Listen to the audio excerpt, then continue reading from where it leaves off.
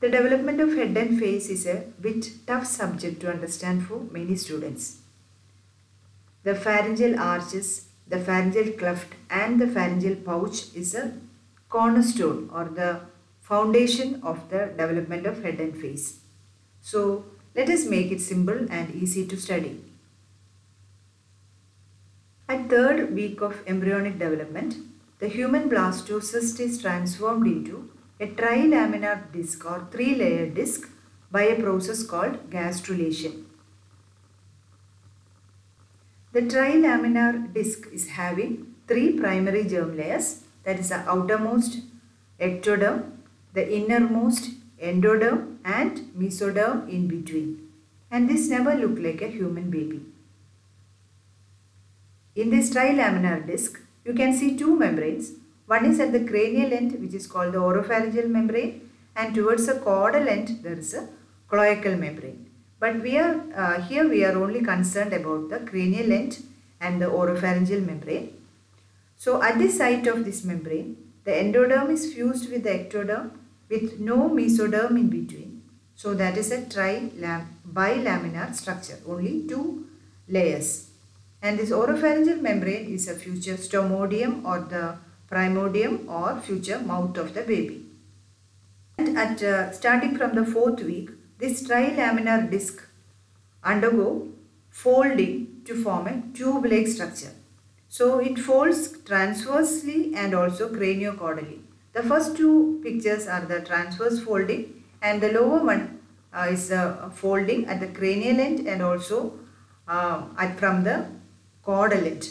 So this disc folds transversely and craniocaudally so that the disc is changed into a closed tube-like structure with three cylinders which are nested inside one another.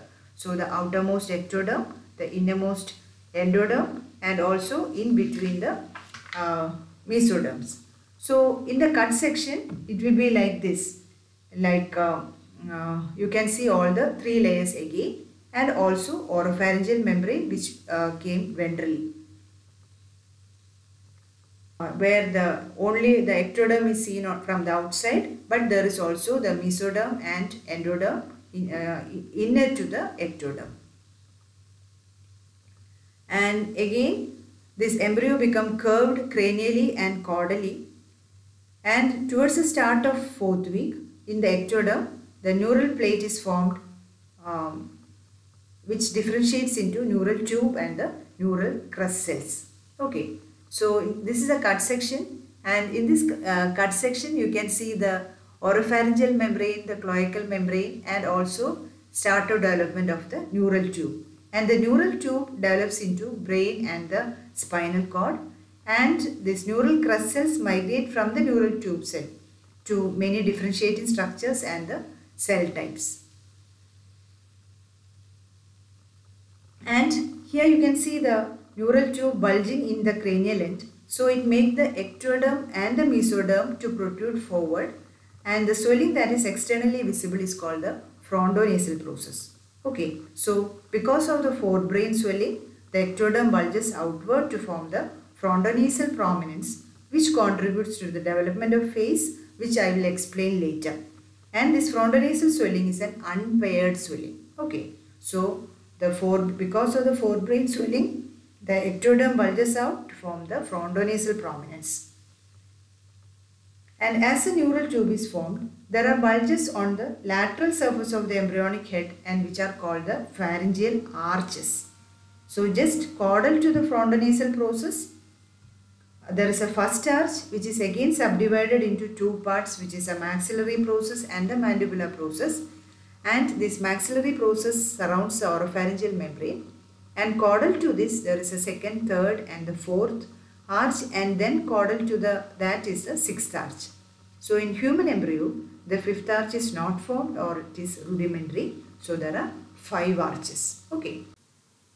So in this understand that just caudal to the frontonasal process the first arch is formed, which is subdivided into two parts, which is a maxillary process and the mandibular process, and this maxillary process surrounds the oropharyngeal membrane, and caudal to that is a second, third, fourth and the sixth arch, and in human the fifth arch is not formed or it is rudimentary. And in this cut section, you can, at the level of the ectoderm, you can see the neural tube also, and the external is a pharyngeal ectodermal cleft, and this pharyngeal endoderm, that's a yellow colored in this diagram. The pharyngeal endoderm extends as outpouchings, and they are forming the pharyngeal pouches.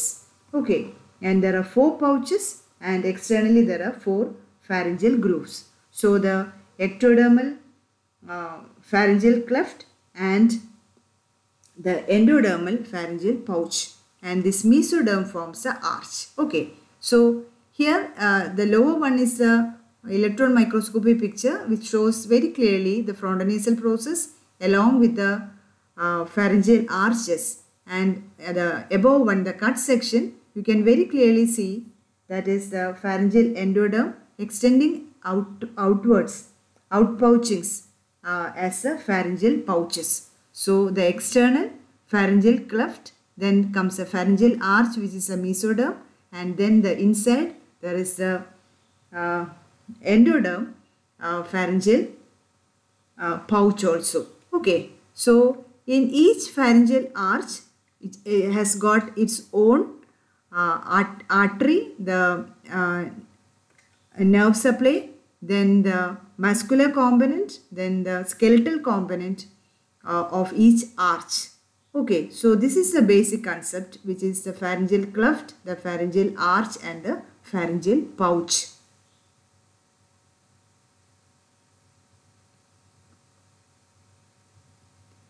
And this is the electron microscopy of the human embryo.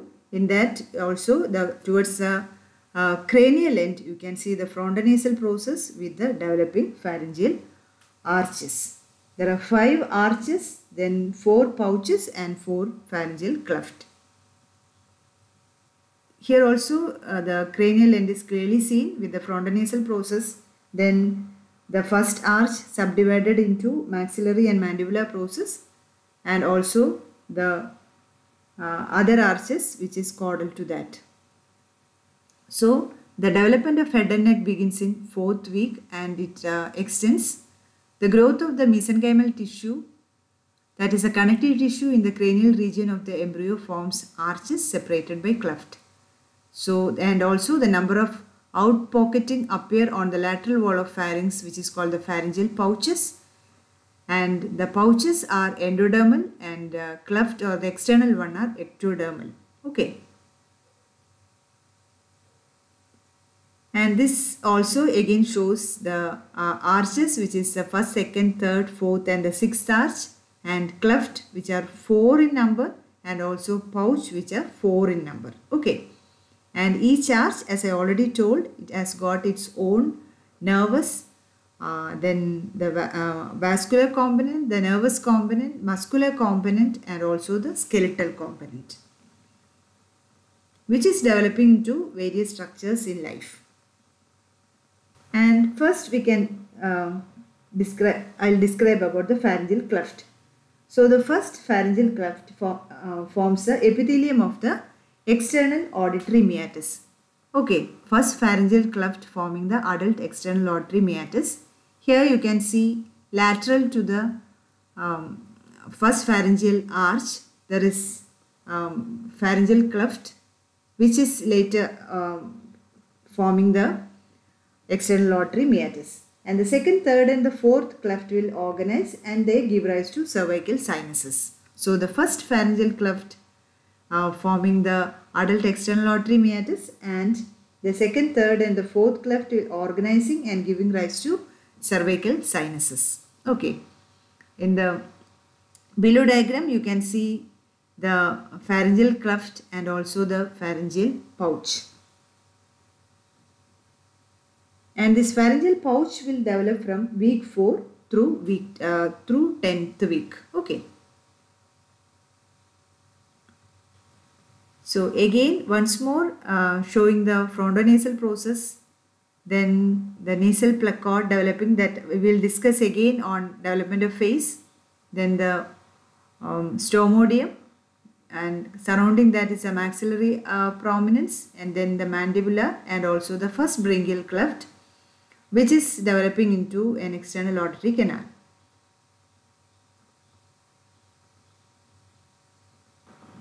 Once more describing, because this is very important thing and this forms the basis of development of head and neck.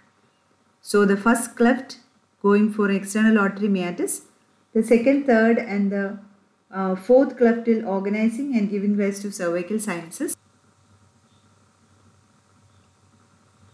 And of the pharyngeal pouches, the first pouch endoderm develops into tubotympanic recess and later developing into tympanic cavity and also the auditory tube or the eustachian tube. And the second pouch will contribute to the formation of palatine tonsil epithelium. And the third pharyngeal pouch will split into a ventral portion and a dorsal portion.